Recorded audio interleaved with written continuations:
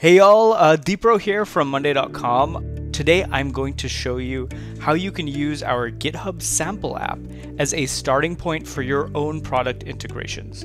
So let's go ahead and set up the integration. The first thing you want to do is open your Monday account and go to the developer section and create an app. Next, create a feature and select the GitHub integration template. Next, use the Monday CLI to clone the sample code to your local machine and run it. Once the app is getting set up, go ahead and follow the instructions in the setup.md file to connect your app to GitHub.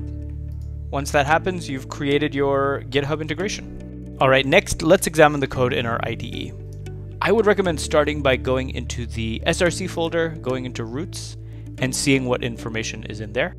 So we've gone ahead and documented every function in this example code. When you open up a new function, you'll actually see a comment that explains what it does, and many of them also link to an article. So you can use that to examine the API that it uses.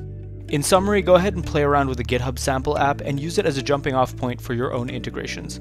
The sample is built with modularity in mind, so you don't have to worry about understanding the entire app's framework to get started. If you have any questions, go ahead and post in our developers community. It's full of experienced Monday developers who love to help.